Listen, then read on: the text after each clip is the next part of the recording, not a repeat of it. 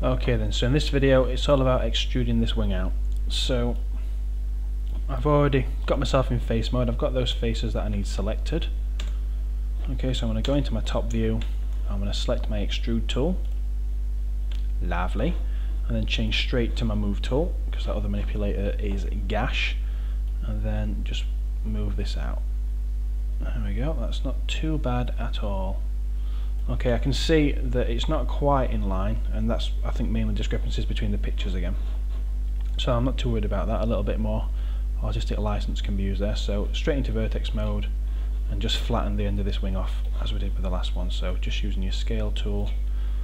You might need to do this 2 or 3 times just to get it perfectly flat.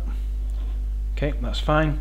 Then straight into the front view and set it up in this view as well, so we can see that that wing needs to taper off. So scale that in, and I'm actually going to move it up a little bit as well, just to give it that little bit of planey goodness. Let me have a look at that. Yeah, that's not too bad. I think that is okay. So now what I need to do is get some edge loops in, I think. So, in fact, yeah, I'll just put the edge loops in. Oh well. Now I think what I'm going to do, I'm not happy with the thickness of this wing, so I'm going to fix that first.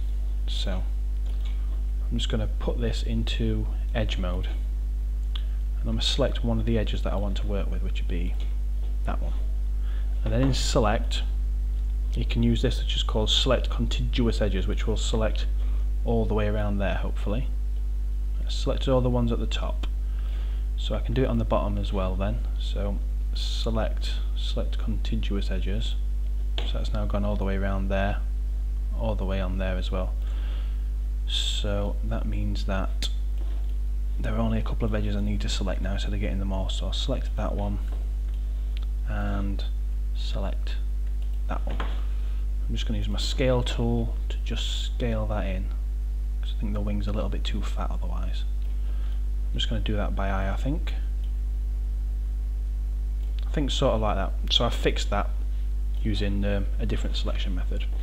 Okay, so in the next video, now that that's been sorted, we will stick in some edge loops and round off the wing. Okay, I'll see you for that one.